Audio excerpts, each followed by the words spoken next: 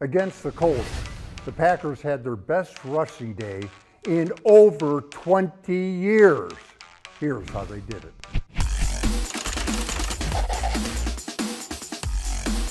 The Packers' longest run of the day was a good old-fashioned zone play, the kind that Matt LaFleur put in his very first day in Green Bay.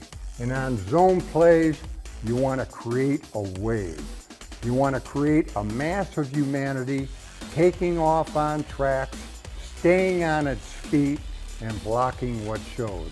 And on this play, the way it breaks, the big blocks turn out to be Elgton Jenkins and Josh Myers right here, and Sean Ryan over there. Josh Jacobs sees the soft spot and he takes it and takes it strong. And then downfield, we got Rasheed Walker working.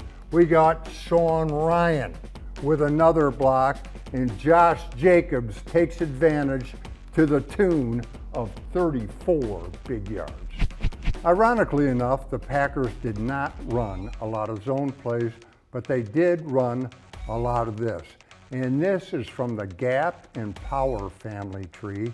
And those types of plays generally involve a block down, a puller to kick out, and another person to lead through. Let's watch it develop. Zach Tom and Sean Ryan, excellent work on the block down. Here comes Elgton Jenkins on the kick out, well done. And here comes Tucker Kraft on the lead through.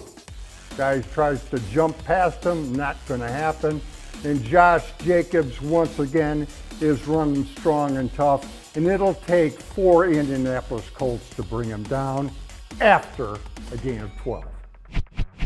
Now it's the same concept, just going the other way.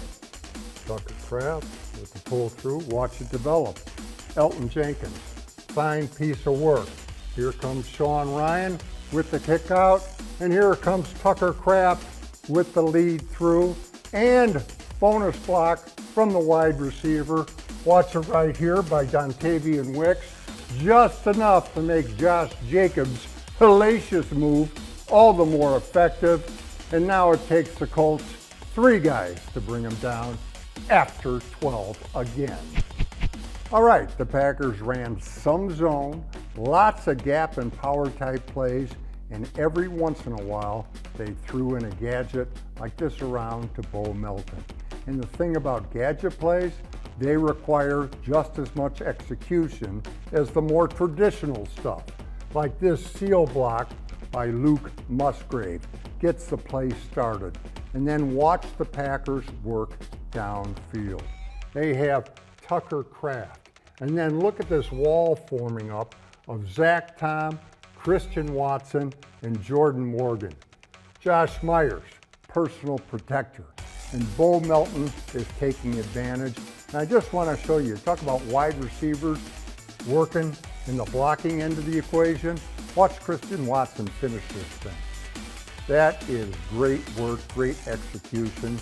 And Bo Melton goes for 16 yards. Add it all together, and the Packers had 261 yards rushing on 53 carries. I'm no heck of a genius, but that's a lot.